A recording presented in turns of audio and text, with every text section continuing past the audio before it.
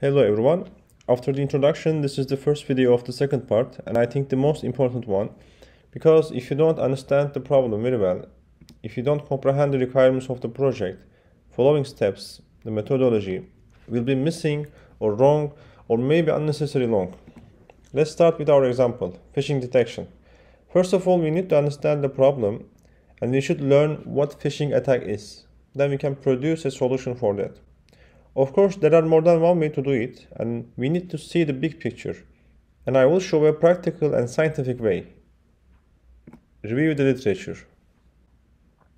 Most probably you are not the first person who studies your problem. You are not Christoph Kolomb. Check what other people, other researchers did for your problem. You can use different electronic libraries. I will use Google Scholar because you don't have to register, pay, or have an university account. Okay, let's do it together for our problem, phishing detection. And let's write the keywords. As you see, so many results were listed and nearly 44,600 results are listed, and this is too much to read. And some of them can be very specific, like this one, new rule-based phishing detection, or very old. Actually, 2013 is normally not old, but for for machine learning detection problem field, it can be old. And before getting deeper, we need to see the problem in high level. Usually, best way is first searching survey or systematic review papers about the problem. So let's write survey. As you see, the phishing detection literature survey. Yes, this can be a good start point. Or this one, a survey and classification of web phishing detection schemas. For example, this one is not a good start point because they focus on visual similarity based approaches. But this can be a good start point because it seems general. You can also check the citation number, as you see. This is not only a parameter which displays the quality of the paper, but if 153 researchers or other papers cited this study, then we can think that there can be some valuable contribution in this study for us also. Also, you can filter the date from here, custom range, and let's write 2016. Now we see only the recent ones. Especially if you are studying machine learning, deep learning, natural language processing, you should check recent studies because they are evolving in every day. Okay, now we found more related and general, recent and helpful papers. Of course, first step is reading these general ones. By this way, you can see the big picture. What is the problem? What are the available solutions for that problem? Of course, I will not read each of them in the video, but I will summarize them for you with very brief explanations. Okay, let's assume that with your first readings you understand the general problem and previous solutions. Now we want to learn if there is a machine learning based solutions. If yes, what are the challenges? What are the advantages? So we will search same problem with machine learning keywords. Phishing detection, survey, machine learning. By the way, after reading a few papers, you can also notice other important keywords like anti-phishing. Again, for the beginning, general papers will be more helpful. Okay, let's remind the tips. First one, use electronic libraries or Google Scholar. And as a beginning, check general ones, surveys, systematic review papers, filter the recent ones and general ones, and select 4 or 5 articles and read them. And this is very important. Try to summarize what you understood and record it because you will need in the experimental part, and try to explain the problem to your friend, what you understood. Firstly, let's look at what is phishing. Phishing attack is a type of cyber threat and social engineering attack that is used to steal confidential data such as credentials, credit card information, sensitive personal data, or money, and it targets human vulnerabilities. This is a quite important keyword. And this is a typical and usual flow of phishing attack. It starts with an innocent appearing message. Message can be sent by various communication channels like email, SMS, social media applications. And if user doesn't notice the attack, and click the link. Link usually redirects the user to the phishing website. Then user enter his or her credentials and submit personal data. Then the inevitable end, attackers capture the confidential data and use it to steal money or yank more credential and private data. What are the problems and solutions in phishing detection? Problems: phishing is quite common, costs a lot of money, affects all internet users, and it targets directly end users. Attackers don't need high technical knowledge or tool, and it's quite easy to perform.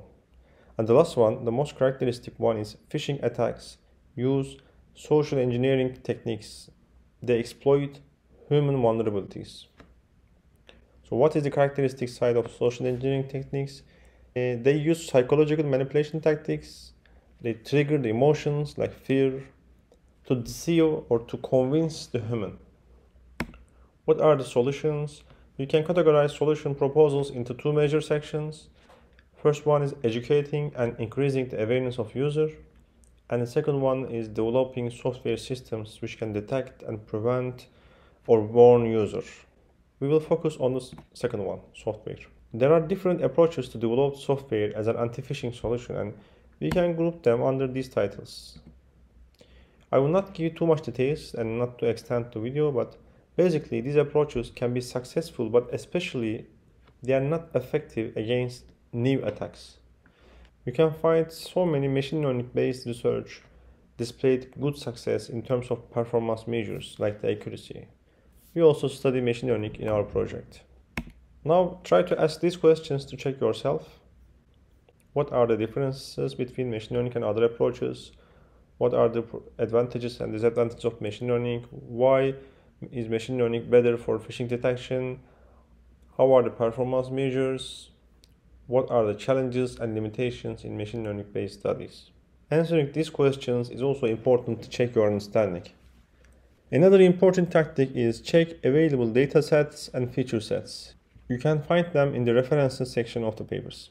At this point, thanks to our reading, we saw that attackers can use SMS, email, social media to start phishing, and communication channels are various. But at the end, usually they redirect users to a website, phishing website. We can select specific communication channel like email. Then we can develop spam filter or anti-phishing filter application, or a particular social media application like Twitter. Then you can develop phishing detector in Twitter application. These decisions will affect our dataset, our features, models, etc. I want to choose and focus on phishing websites because I think we can provide more inclusive and general solution with this way. And also websites are the last step of the most attacks. Of course, after this decision, we should search more specific studies like phishing websites detection, phishing websites, machine learning, etc. If you do that, you will see there are so many studies for that, and we can group them under these titles: URL-based ones, content-based, visual similarity, or hybrid. Of course, there are some other specific approaches, or there are different categorizations, but I will try to simplify the problem. I decided to focus on the content of attacks, content of websites. Not visuals. I want to show some helpful models like beautiful soap, to parse HTML files and use them, process them. Therefore, I decided to study on content-based phishing detection, specifically HTML-based features of phishing attacks. Probably most of you know what HTML is, but I want to show an example. Now we have other questions to check our understanding. First one, what are the available content-based features? What can be new content-based feature? Are there any open source examples for the content-based feature extraction? If yes, check them. What are the performance scores for the content-based studies? Because you can see that URL-based studies are more successful. Therefore, firstly, you should compare your studies with content-based studies, not the other ones. As you see, we also find the name of our study, content-based phishing or phishing website detection with machine learning. Or you can say HTML-based phishing features used in machine learning. Also, after deciding the focus point, you should check and review similar papers. You should search with these keywords: content-based phishing detection. Okay, now we know the problem, we decided the approach, and last step is searching code examples, open source studies. My first advice: check GitHub. Phishing detection source code in Python. Yes. Check GitHub links, for example. This can be a good option. Collab also can be another option. Let's look at the GitHub. As you see, there are 36 public repositories matching this topic. Probably there are more, but the name can be different. At the beginning, try to find the simple ones and check their files. For example, you can see there are different files, extract HTML. Let's look at this. Yes, there are some functions to extract HTML.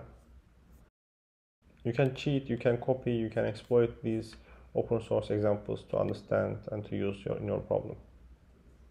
And you can also check datasets, test dataset, training dataset.